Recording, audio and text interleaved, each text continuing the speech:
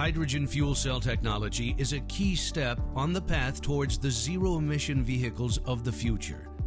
Honeywell has partnered with a major global automaker to help bring the next breakthrough in this great technology to market in 2016. Hydrogen and oxygen combine within a single cell to produce free electrons and clean water. In real applications, many cells are combined together to form a stack, which can generate an electrical potential of several hundred volts. Just like conventional engines, when these stacks are boosted to higher pressures and flows, their efficiency and power density can be significantly increased, enabling them to be downsized so that they can fit inside and drive regular vehicles. Honeywell engineers have innovated a two-stage electric compressor that can boost a fuel cell to operate at over 4 bar.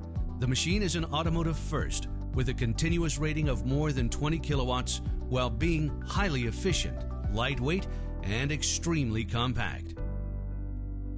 This world-premiere two-stage electric compressor is a fusion of aerospace and automotive competencies and technologies, offered from a cost structure and at a quality level which perfectly matches the needs of the automotive industry. Honeywell believes this is a major enabler for the next generation of fuel cells and hybridization around the globe.